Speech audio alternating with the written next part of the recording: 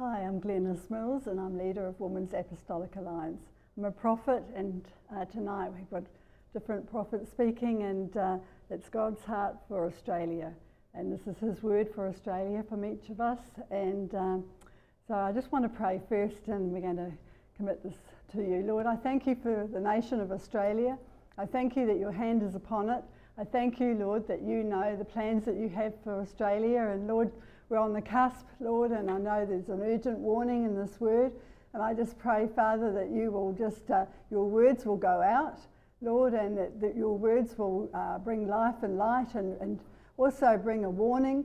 And Lord, Australia is on your heart at this time, and there are many things happening, and we are seeing that Christianity is dying, and that it seems like the opposite is rising up, and but we are going through growth pains, we're going through pains, and we're going through a pivotal time, and it's actually a really strategic time right now.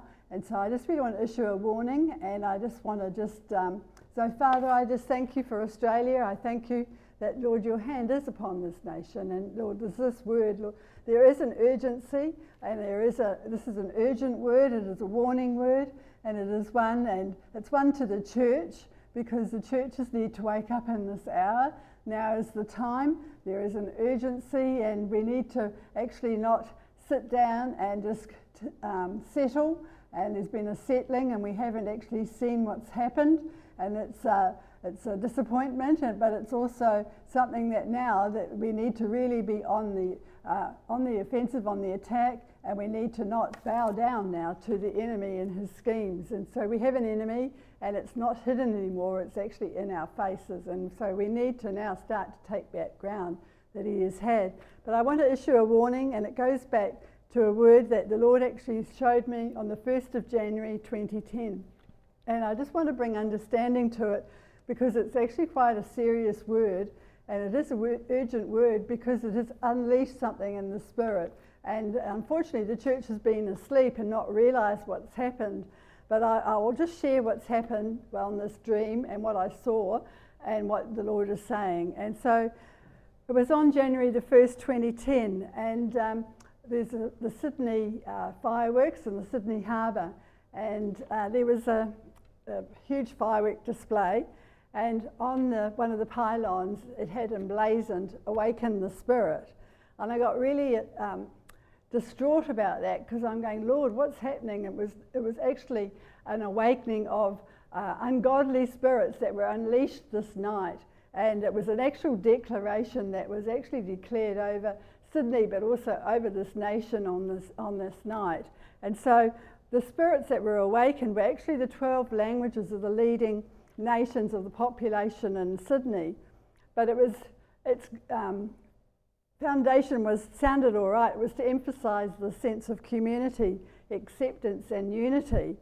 And the 12 languages that were represented that had awakened the spirit, their languages were English, Gadigal, Arabic, Cantonese, French, Greek, Hindi, Italian, Korean, Russian, Samoan, Spanish, Dutch, Vietnamese and Swahili. As I say, it seemed right because it encouraged the cultures of these people.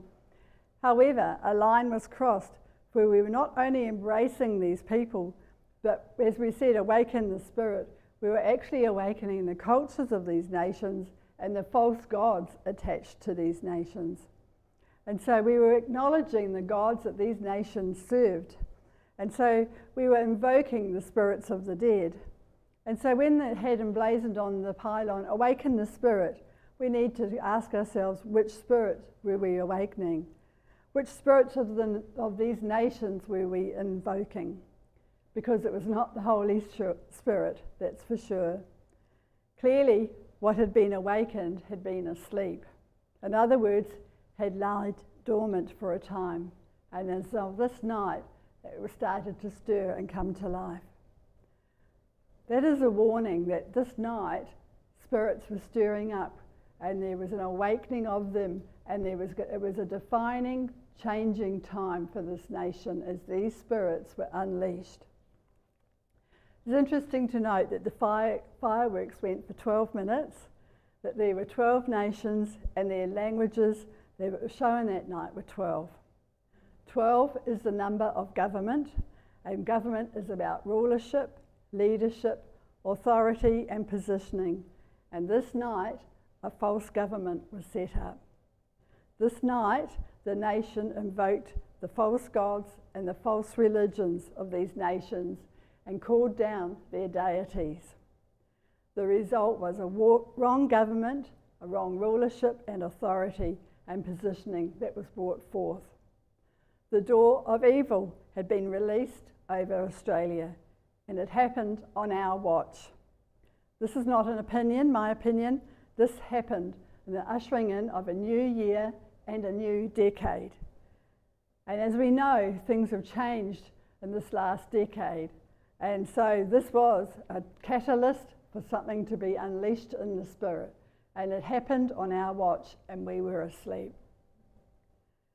What happened is an abomination in God's sight. He is grieved by the actions that took place. And he's even more grieved as now we are not a blessed nation. We are not a blessed nation. Because this night, the Lordship of Jesus Christ was challenged. There was a contending and a warring in the spirit over the rulership of this nation. There was a contending and a ruling and wanting to claim ownership over this nation. And ownership was to take a legal right and legal ground. And because we were asleep, because the body of Christ was asleep, it opened the door for this to be unleashed. And it is an abomination in God's sight. What will happen as a result? We're going to see tribal infighting. We haven't actually seen it yet to the degree it's going to manifest in times ahead. There is going to be tribal manifesting and infighting happening between and among the Aboriginal tribes. There's going to be tribal warfare happening between the different cultural groups. And it's going to be in the spirit, but it's going to be unleashed and come out onto the streets and come out into the cities in this nation, into the townships of this nation. We are seeing it now, and this is only the beginning. And as things change and as evil increases, and if the church does not wake up and make a stand and repent, then this will happen more and more, and we will see it, and it is taking place on our watch. Because we have come in agreement with the enemy. And this has brought about actually a false unity. They have linked hands, and there's false spirits and false religions have linked hands, and they have built a stronghold. It has actually deafened us, blinded us, and actually has dulled us. And so we are not sharp. And I wondered sometimes why the prophets haven't been sharp in past times. I think the spirit and this stronghold and this principality has landed over this nation, and it has blinded us, it has blocked our ears, and it has actually blunted us and blunted our words, and we have now bowed to and come into a prophetic and the prophet speaking words that only peace and encouraging, blessing words which we need. I know that is part of the Lord's. He wants us to encourage one another through prophecy. However, the prophets, they have taken a middle ground to try and appease and have been complacent and have tried not to offend. And the truth is, because we have been warm and because we have not been sharp, we have actually opened the door and we have not issued the warning. And so even tonight I'm issuing a warning that this is going to unfold even more so in times ahead. And we need to be on the alert. And we as a church need to know how to fight. And we need to know how to take back ground that the enemy has had. And so, it appears peaceful. And there seems to be like a peace. But I tell you what, there is a simmering underbelly of discontent that is going to take more ground. And it's going to come out more and more. And it's going to be such that we will see open squabbling out on the streets, and we are seeing it even now, but it is going to manifest in such a powerful way that there is going to be bloodshed. And we just need to start to wake up to this and actually take and come to that place of repentance, because we need to repent for allowing this to happen on our watch, for allowing these false gods to take a position on our watch, to allow these cultures and their spirits of worship of the dead to take hold, because we are under a cloud of death right now, and that has put us to sleep and is putting us to sleep, and we need to stir and waken. And as the false spirits have been awakened, this is actually a sign for us, the true church, the true government of the church, the fivefold ministers and ministries, to actually stir and waken and to come and take their ground and actually be awake and awaken the church, and for the Holy Spirit to move powerfully. But it won't happen unless we repent.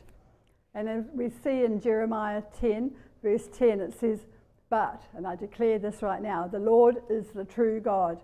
He is the living God and the everlasting King.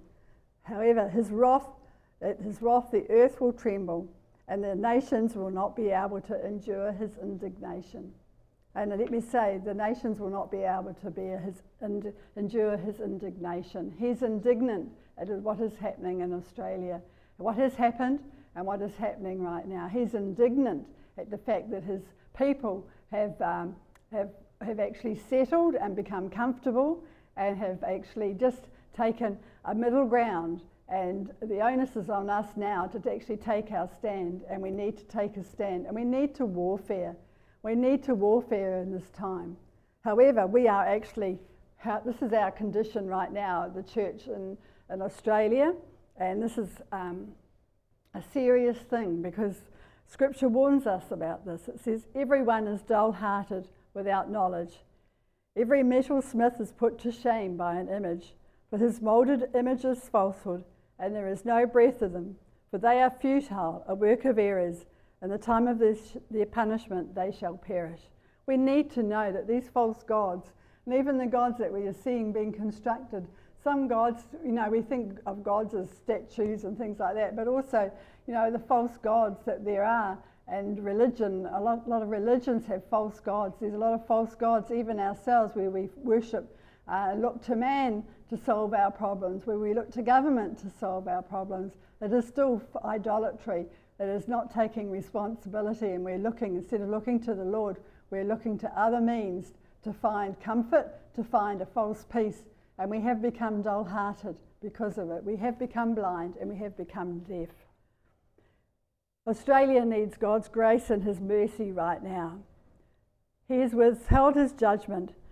However, the time of blessing is coming to a close, and if the church does not wake up and take a stand and speak for truth and confront the evil that has been released over this nation, then we will lose more ground. We've lost ground already, and we're going to lose more ground.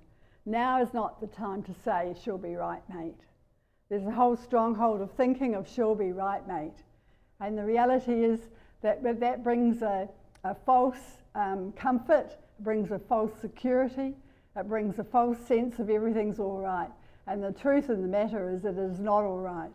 "She'll be right, mate." That's a stronghold over this nation. She is not right now. And things are not right. And we don't need to be blind to see what's happening, but we are blind because we aren't really taking it seriously. We're not taking it with the words are cheap. We're not taking the seriousness of it. We're not taking the warning of it. We're not seeing the potential damage that will come because of what's been unleashed, but also because the enemy is increasing in this hour. And so there is there is things happening that are changing the very fabric of this nation. We talk about woke and all the rest, but the very fabric of this nation, and even its Christian foundation, has been, and we know it's happening, has been slowly eroded and eroded and eroded.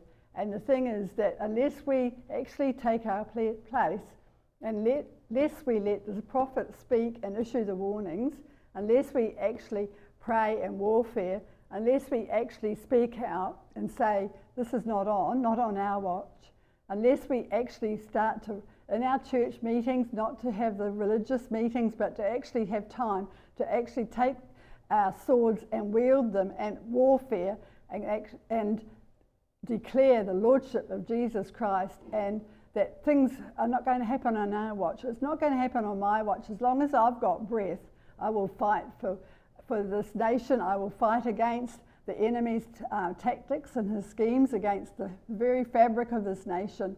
And I will fight, as long as I've got breath, for the families, for the women of this nation, and for the men of this nation, for the women to find their place and to be a voice, and for the men to stand alongside with their women and support them, and also for us to all fight for our families, for our children, for our grandchildren. And it's not about us. We are so selfish. Lord, forgive us, we are so selfish, because it's actually about the generations to come.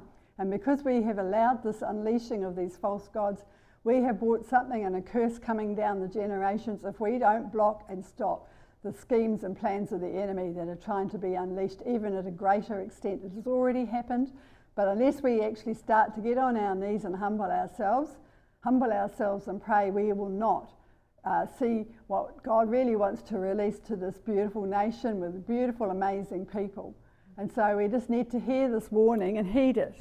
And so we cannot stay in a place of apathy and complacency. So the Lord is issuing a warning, he's issuing a challenge at this time, and he's saying, are we going to stay asleep? Are we going to become complacent? Are we going to stand by and witness all these things happening and not do and say anything about it? And so, I believe God's heart cry is for us to repent and to come to seek him and to come to him and go, Lord, forgive us that we have allowed this unleashing of false gods, where we have turned our backs on you, where there's been idolatry in our own lives. Lord, forgive us, I pray. So, but I want to, that's actually a word that the Lord gave me in 2010, but it is actually bringing in what is happening today. Because right now there is a war and there are many voices. There is a war for the voice right now. We know there is the Voice Parliament Act that there is going to be a vote on at the end of this year. However, the voice is so much more than that. This is about the voice of God's people, and more importantly, this is about the voice of the prophets in this hour. And this is about the voice of prophets who will speak and will confront the wickedness, will confront the evil, will confront religious spirits, will confront all that is an abomination in God's sight. There are so many things right now that are an abomination and are grievous to God's heart. And we have hardened our hearts, and we have become so dull, and we have become so complacent that we don't even recognize where evil has taken its place and where it is taking its place. And we need to be on the alert. We need to be on the front foot at this time. And so it's interesting that we've got echoing, and it's like if we could say a word that's been declared over this nation at this time, it's actually the words, the voice, the voice, the voice. And so at this moment we're supposed to listen and heed the voice of government that's telling us what we should do, to how to vote for the voice and to give the Indigenous people of Australia a voice. And we know that there's power in words, and the voice that has been spoken and over again, this is about a voice, but it's actually not about the voice for justice. It's not a voice for righteousness. It is not a voice for mercy. It is not a voice for grace.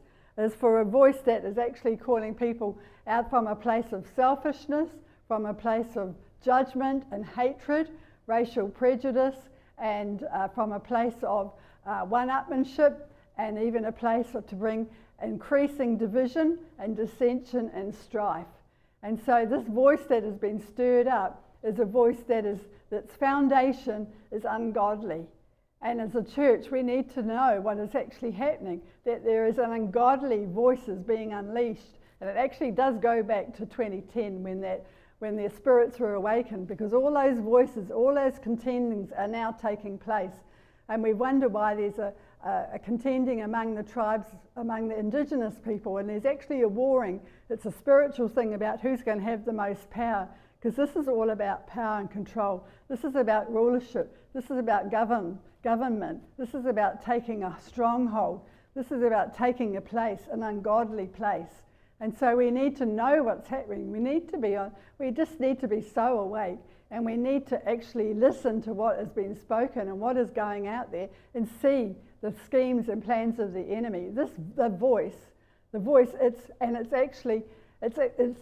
a negative, but it's actually an exciting time as well, because we've got the negative voices, but I tell you what, this is now the time for the voices of the prophets to come out, the voices of the true prophets to speak, the voices of the true prophets to speak, the warning words, to speak what is on God's heart, and to cry out and to speak and confront all that is happening right now. And so this is not a negative thing, because this is actually a time now for the prophets to take their place, to take their stand, and to be that voice. And so this is an exciting thing that is actually happening.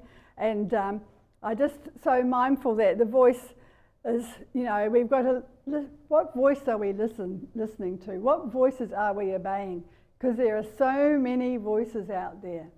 You know, we've got voices from technology, from the television, from all the different ways that it comes at us through the different mediums of technology and radio, etc.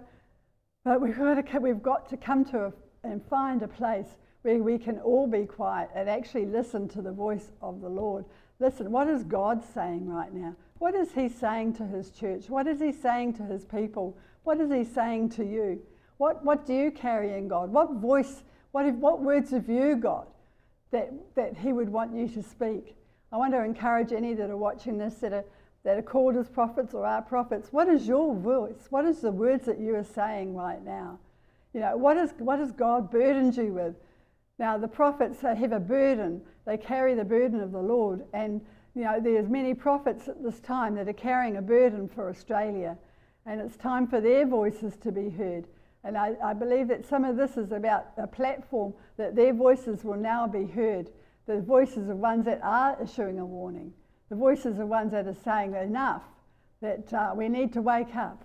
And so I just want to bring out an interesting fact, and I don't want to speak against him or anything like this, but it is interesting to note that John Farnham, that has throat issues and hasn't got a voice, and you know, we know that his anthem, we are the voice, and it's like that is like an anthem over Australia, and his prophetic sign, his voice has been snuffed out.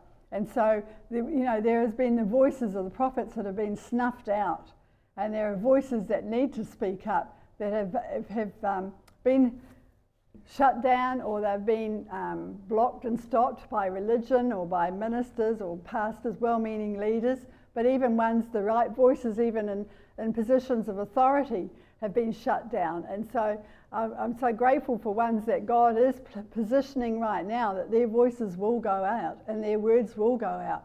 But we need to know where we are meant to be and where we're meant to be positioned in God. And so this is now an actual time for those voices to be heard. And so, John Farnham and his voice is actually a prophetic picture. He hasn't a voice right now. And so many voices have been shut down. Many prophets have been shut down. We have actually been in a season which I believe that the God actually allowed with COVID, and many of God's prophets, his true prophets, actually took time aside to seek him and to ask him what his heart was for this nation and his people. And so, but I do believe now is the time that some prophet and some prophetic, I'm going to say prophets, not prophetic, some prophets' voices are going to come out in this next season, and they're going to be heard, and their voice will not be shut down, because the time is short, urgent is the hour, and so those voices need to be heard, they need to be heeded, and the church needs to awaken and receive and listen to what those words are, and the voice of those ones that are speaking God's heart and God's burden right now. So, Ecclesiastes 3 verse 7 says, "There's a time to keep silence and a time to speak, a time to love and a time to hate, a time of war and a time of peace." This is not the time to keep silent. This is not a time to have love, that is, to love that which is against God. It is not a time of keeping a false peace. It is a time to speak. It's a time to hate the things that God hates, and it is a time of war. It is a time to speak out. It is a time for warning prophets to speak, and it is a time for war. Isaiah 58 verse 1 says, "Cry aloud, spare not. Lift up your voice like a trumpet. Tell my people their transgressions, and the house of Jacob their sins. And Mark chapter 1 verse 3. The voice of one crying in the wilderness, prepare the way of the Lord, make his path straight. It is time for the voice of the warning prophets to be heard. It is time to sound the trumpet. We are in a war, not a time of peace, not a time of soppy love, but a time to hate what is an abomination in God's sight. It is a time for those John the Baptist type prophets to cry out and say, prepare the way of the Lord. And so there is a voice of one crying out in the wilderness, and there have been many prophets that have been in the wilderness, and their voice is now coming, crying out, prepare the way of the Lord. And so I just even speak and declare, prepare the way of the Lord. And so we need to prepare. And as prophets, those prophets that are called to speak and to warn, it is time for us to speak and call forth and speak out truth and confront that which is wicked and that which is evil, and to actually prepare the way for the Lord to come back and to make his path straight. And so I just really want to pray right now. I just really feel to just, So Father, I thank you for your word. I thank you for truth. I thank you, Lord, that as you prepare the way, Lord, I thank you that your words will go out. Father, I pray, Lord, I just ask that you would forgive us, Lord, where we have been asleep, where we have been complacent, where our hearts have become dull, where we have sat down and we have allowed evil to increase, Lord, even where we've allowed wickedness to take hold, Lord, where we've allowed false religions, false idols, falsehood, and just for every false cultural way that is against you and your ways, Lord, and where we have even spoken and declared and said peace, peace, when there is no peace. And even right now, I pray you forgive your people, Lord, forgive us, your believers, Lord, for compromising and being apathetic and settling and being comfortable, Lord. I thank you, Lord, that you do forgive us. I thank you, Lord, that right now that, Lord, you are stirring. And, Lord, as we've had a false awakening in the Spirit, Lord, I thank you, Lord, that you will awaken your ones, Lord, the Holy Spirit of the ones, Lord, that have your voice, have your words in their mouth, carry your burden, Lord, your true prophets, Lord, ones that will speak and ones that will confront, ones that will war, and ones that will be voice and will be prepared to count the cost. And even right now, Lord, forgive us where we've been dull-hearted, where our ears have been blocked, where our eyes have been blinded. Forgive us, Lord, where we've even had a whole falsehood that has come over us, Lord, and blinded us, deafened us, and blocked our mouths from speaking, and even been a muzzle against our throats, Lord, so that we haven't been able to usher those voices and those words, Lord. Lord, I just thank you that you would break that off, the ones that, Lord, you are calling at this time to be your mouthpieces. I thank you, Lord, that, Lord, even as there's been a false voice and a false foundation with the voice, Lord, and false voices are trying to try and be who's the loudest voice and who's got the best words, who's got the most intellectual words and the most prideful words. And, Lord, there's a lot of arrogance and there's a lot of fighting over intellectual use of words that are trying to promote the voice from a wrong foundation and without the welfare and care of the ones that you care for, Lord, from a place of love, but rather from a place of selfish ambition. So, Lord, I ask that you would just awaken us, Lord, that you would awaken your people, Lord, to see what is happening on our watch, because we're responsible for what's happening on our watch. And so I thank you, Lord, that you would sharpen us, sharpen your prophets in this hour. Lord, I pray that you would just bring such a Holy Ghost fire upon us that we are unsettled and we have to pray because we are so concerned and we have such a heart for this nation that we will weep over it and you will burden us, Lord, those that you want burdened with what you are carrying for this nation. And so I just thank you, Lord, for your word and your heart. Lord, I pray that things will shift, Lord, even as prophets speak. Lord, things shift in the heavens, and we just pray that things will shift, and particularly, Lord, that would shift over the prophets that you're calling in this hour, that they would see and that they would carry you and carry your heart, what you want to say and do in this time. And so I just really want to thank you, Lord, for all that you are doing. We thank you that you love this nation of Australia. Thank you, Lord, that even though we are in troubling times and will come into troubling times, Lord, I acknowledge, Lord, that this can also be a time for you to move powerfully among your people, Lord, and among those that you're calling in this time to come into your kingdom. And so I just thank you, Lord, that you are doing a powerful work. And so we just give you all honour and praise and glory. And I just thank you, Lord, for all that you are doing. And we thank you for this beautiful nation. We thank you for the governments of this nation. And we thank you for the people of this nation. And we thank you for your body of believers in this nation, your church leaders. And we ask for your wisdom and to open their eyes to see. And we just thank you that, Lord, as we stand together, we would be unified and that we would make a stand for what is right and true in this nation and over this nation. In your mighty name I pray, Lord Jesus. Amen.